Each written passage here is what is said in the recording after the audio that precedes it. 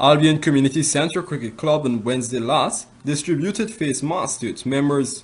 The club, in a release earlier this week, disclosed that this is the first of several possible activities that the club will be embarking upon as a result of the coronavirus.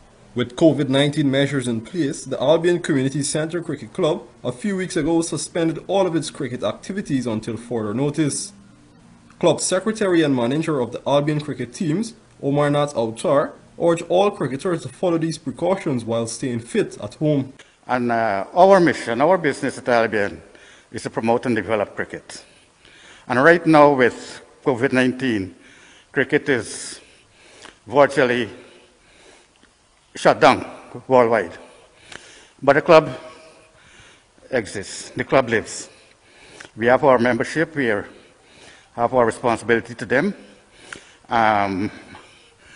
And so, one way of preserving their well-being is to supply them with masks so that they can do their private training at home.